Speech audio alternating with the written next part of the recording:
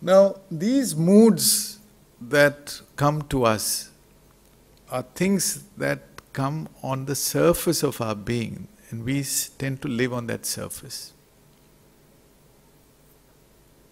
They emerge from something much deeper, and human beings have the ability of finding out where they come from. And human beings have the ability of transforming themselves and becoming young like that child forever. Dropping things, old habits, dysfunctions that keep you negative. That's death. And nurturing attitudes in life that keep you glowing all the time. That's why we have these courses, the 2 courses that were mentioned. It's only that. It's our life. Nobody else can do it for us. We have to do it, and that's part of the fun. That's part of the journey. Ernest Hemingway said this: every man's life ends in the same way. It is only in the details of how he lived and how he died that distinguish one man from another. I think that's a very powerful line. We are all going from dust to dust. That's for sure. So I think it's important to see how you're going to die. The Gita, again, the word uses antakale. Are you going to die with joy? Happily? What a wonderful way to live. What a wonderful way to go. And how you die totally depends on how you live. That's why life and death are so linked to each other. How you die depends entirely on how you live. If you live joyously, celebrating life, exploring, discovering, getting enlightened, you'll go that way, without regrets, with joy. See, in this case, when you terminate your life out of frustration, you're bringing so much pain not only to yourself, but to all the people who are close to you. Look at those parents. It's painful, and so much of investment in life is lost in one impulsive moment. This is for all of us, not for those who commit suicide. This is Dalai Lama telling us. When asked what surprised him most about humanity, he said, man, because he sacrifices his health in order to make money, then he sacrifices money to recuperate his health, and then he's so anxious about the future that he does not enjoy the present, the result being that he does not live in the present or in the future. He lives as if he is never going to die, and then dies having never really lived. It's a pretty harsh, strong statement. In my last self-awareness class, I asked the students, let's say you know when you're going to die, 7 days. What will you do? It's a real question. 7 days, that's all you've got. In the Mahabharata, there was a character called Parikshit, the grandson of Arjuna, who knew he had only 7 days. The story goes that he was to be bitten by a snake, Takshakan. He never questioned that. He was only concerned about one thing. It's good that I know when I'm going to die. What's the best way to live so that I die happily? Very sensible, approach. See, we are all confused in life, and in our confusion we do all kinds of things throughout our lives, everybody. We act on impulse, we act out of fear, sometimes out of rash greed, and we sometimes repent and we want to correct ourselves. So we go around in circles, but we never found that true principle, the Sat, to guide us. That's why in the olden days they were very clear that if you're confused and you want to find meaning and direction in life, you better go to someone who's not confused, who's already living that enlightened life. The first year student should not go to the second year student to take advice on whether to bunk class or not. And you don't need to go anywhere to give advice. We give freely advice to every Tom, Dick and Harry. Unsolicited advice. You do this, you do that. But before you receive advice, you must check out the guy who's giving you advice. Is he enlightened or he's in the same boat? Huh? Well, Parikshit said, I'm going to look for the most enlightened guy around who can give me the right advice. The same thing was true in Greece. People asked, they went to the oracle of Delphi to find out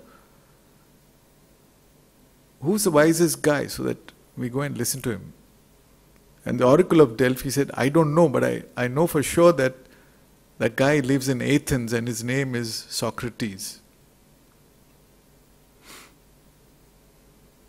So Parikshit got his teacher. And the teacher won't chumma take you. The teacher was Shuka Maharshi, and in those 7 days, he taught him something which later became a scripture. That's the origin of the Bhagavata Saptaham, 7 days.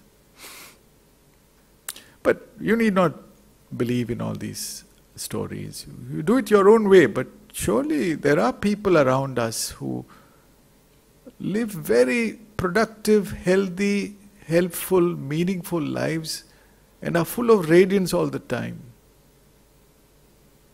They're the ones you can tap into and take help to light up the radiance in your own life. Mark Twain. So all these guys visited India. Mark Twain said this beautifully. The fear of death follows the fear of life. A man who lives fully is prepared to die at any time. A man who lives fully. So here's the invitation to you, to all of you. Learn to live fully. Why do we live? It's a deep question. Many people have tried to answer it. I'll give you the Western answer, which is correct. But let me go back to tradition. In India, the Buddha, for example, see, mind you, we are all potential Buddhas. Buddha was disturbed when he saw death, when he saw suffering. And he was a true scientist philosopher. He said, why? Look at this. We are having a lot of PhD students, they are looking for a problem. And your only criterion is, you must be able to finish your PhD in 3 years, and you must be able to publish papers in journals with some impact factor, so that it will give you a job later.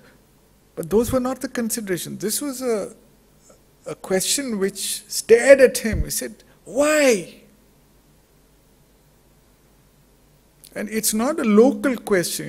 It's not a question pertaining to him alone. Why am I suffering? No. Why are we all suffering? Nothing can be more universal than that.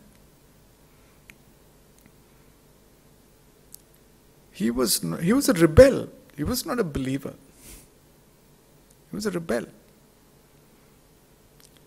But he was sure of one thing. And I want you all to feel that inspiration. He was sure that if the question is genuine, it will get answered. And if you follow it, it will be answered. Knock and the door shall open. It's said in the Bible. We have to knock. And we have to stay with that question. Wholeheartedly, fully. That's how you should do your PhD. It'll come, the answer will. But the question should be well posed. And when he discovered the answer, he also discovered that there was no way he could communicate what he had discovered, because guys were living in a completely different world. But he came up with this concept of Trishna, which is easy to understand. Trishna. You know the meaning of the word Trishna? Thirst, yes. He says, everybody is thirsty. But he went on, being a meticulous researcher, his way of research, the old Indian way of research, which I think is worth pursuing, we have dropped that, is through tapasya, not by doing, going outward and looking at all the libraries and the internet and all, Googling for the answer, but to go inward. Because remember, the source from which we have all come is still there within all of us, and you can directly enter. It's called knowledge by identity. So he said there are basically three broad categories of Trishna. The first is called Kama Trishna, desire to acquire something. You're here, sitting here, because you happen to be students in IIT. You're here because you want to acquire a degree. Of course, to the world outside you should say, I'm here to acquire knowledge. But basically you're here to acquire the degree. And we want more degrees, we want wealth. Fair enough. We want comforts in life, we want a higher standard of living, we want to do well in life. So all those material things is what drives. We want food. But maybe survival is not a big issue for IIT. We'll all survive happily and get plenty of money, not to worry. But he's not talking about the physical survival, he's talking about the survival of the ego. He's got more than me, that is not good. So that drives me to acquire. Nothing wrong. So we are not making righteous judgments here. It's just a fact. Trishna. The second kind of Trishna is to want to become somebody known, great. We all want that. That's another reason you're in IIT. You want the chap, the seal. We want to become great. Fair enough. But sometimes we don't become great. Sometimes we don't get what we want. Not sometimes, most of the time. And that's when we get stressed. And when things go really bad, and that's what Arul was talking about. No, when we get stressed, we don't receive stress. We don't welcome stress unless you're enlightened. We see stress as something inconvenient like death. We don't deal with it upfront. It's actually a very simple thing, challenging you because you need it for your own growth. We don't receive it, and we either tend to suppress it, ignore it, or we take it inside. We don't release it. And we keep ourselves busy with all kinds of things to not deal with it directly. We hide it under our carpet, and that does a lot of harm. So intelligent people ask this question, as the Buddha did, why? Because if you know why, you will deal with it upfront. There's a very beautiful book which we cover in our course. It's called Creative Stress. It's a way of transforming all negativity into positivity by directly looking at what's going on. And you'll find that life becomes an adventure when you see it that way. But we've been trained not to look at it that way. This talk is not about how not to commit suicide.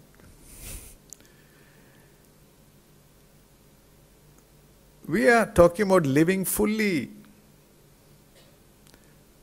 Surviving and living an unenlightened life is not our goal.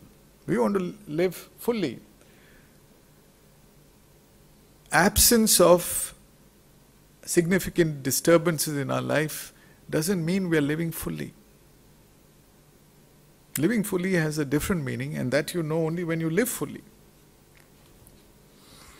So, when we get sick of life, then when you are fed up with your relationships, and that's happening increasingly, when you want to cut off, when you want to quit your job. I have friends in the US who say, you are with that same institution for so long. They say, we have a bad word for that. We say you're institutionalized. See, you're supposed to. Institutionalize has many meanings, like you're in a mental asylum or something. You have to keep changing, man. Make more money, switch jobs, become more famous. But quitting is not dealing with stress, because you carry the same baggage where you go next. So Buddha gave a third type of, then you thirst to quit. That he called Vibhava Trishna.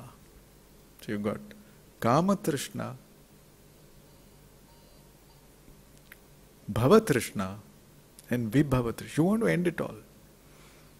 And you could go into depression and you might want to kill yourself. So that's the reason behind this. But most of us are not like that. We live normal lives. What is normal lives? Normal lives is live not fully, live quarterly, shall we say. Not even half-hearted living, we have quarter-hearted living. Not good enough. So someone called Abraham Maslow, you're probably familiar with this, came up with a fantastic theory. He was not like the other psychologists who were looking at the negative end of the spectrum and see why people are going neurotic, becoming psychopaths. He wanted to look at how do people live fully. And he did his study on all kinds of people, and the first thing he discovered was it has nothing to do with age. You're either like that or you're not like that. And he came up with this theory of self-actualization and the hierarchy of needs. So we all have these needs. Physiological needs, safety needs, belongingness, love needs, esteem needs. All of us, without exception. It's shown in a pyramidal form because the majority, the janta is here. Physiological needs are body needs which we share with animals. The good thing about animals is they don't think about tomorrow. They don't worry. They get what they get and they are happy. We worry. We want to save for tomorrow and day after and 7 generations, some people say. Your bank balance has many zeros in it and you're still like a poor guy, greedy to increase it, but all those zeros are not worth a zero, especially when you die. And we want, and this is a real problem, you know. Our real stress comes from not being loved. In our assignments, the students tell clearly, why did she do that to me? I feel I'm being left out of a dialogue, conversation. And it hurts, it pinches, because we have such expectations from other people and they don't respond, they don't satisfy our needs. The real problem with life is that.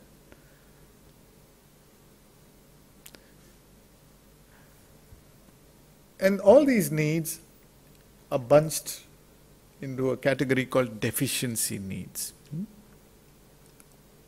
We are deficient. You cannot be full. If you die without the deficiency needs being fulfilled, you are not going to die happy. You may have hajar wealth in your bank balance, but it doesn't help. You are deficient. You have to come to abundance to live fully. And to do that, you have to cross a threshold. And that's where you seek knowledge for the sake of knowledge, not for money or marks or degrees. And you express life artistically, beautifully, just the way you are, but with a great deal of originality. These are being needs. You are just being who you are. And at this stage, Maslow said, you become self-actualized. You realize the potential. The child is meant to realize that potential. Each one of us is unique, has a unique potential. And then there are meta needs. There are higher needs which Maslow himself says, I don't know. And he traveled to India to see. He said, the rishis here seem to have it. At this level, you have maturity, which enables people to learn, to live, to love, to relate and play in far more fulfilling ways than normal. And that highest need is, in the Indian language, self-realization. So this is the way to grow. But unfortunately, the way society moves, we have been trained to grow horizontally and increase our deficiencies. It's a harsh truth. And this is dangerous because this turning point, when you grow horizontally, is a turning point between need and greed. And this is not going to give us the fulfillment we want. So we need help, we need correction, we need to be internally aware and say, if I really want the fulfillment I want, I need to grow vertically.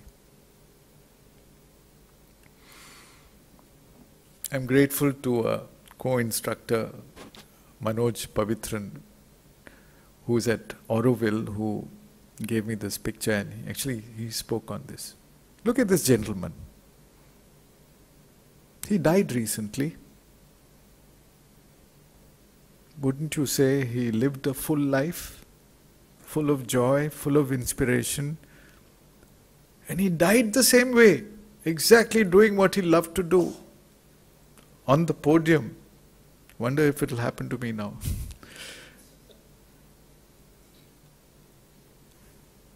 Look at him. Look at the things around him. Very simple life. One Veena here, a Krishna here, a Nataraj here, a Buddha there, and interesting books.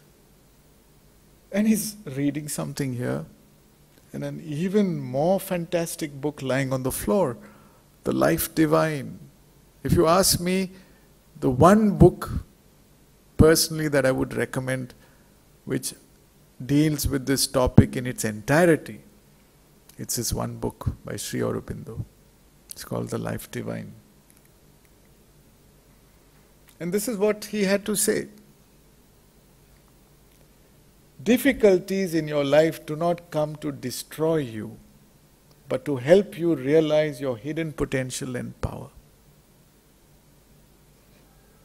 So there's a plan.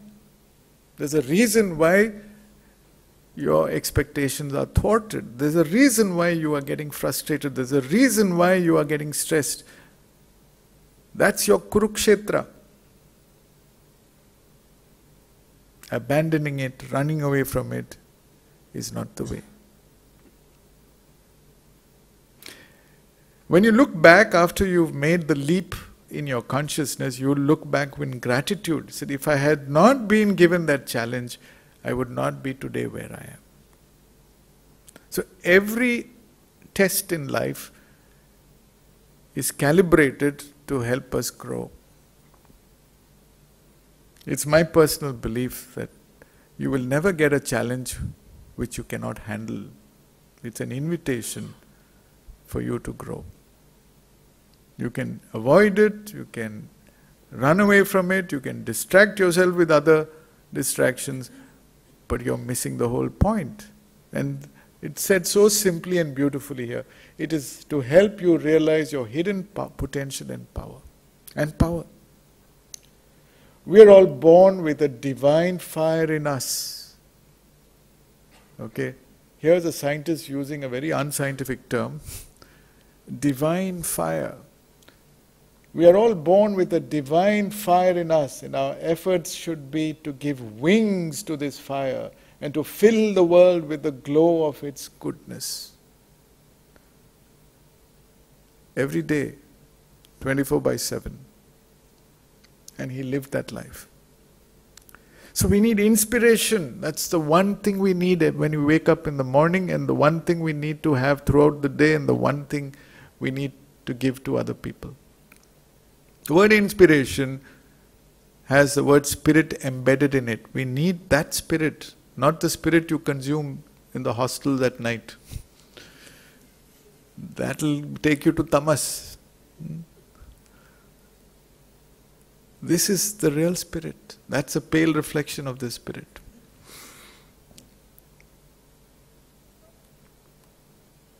So we were at Auroville, our group. We make these visits, one full day, where they try to live the life divine.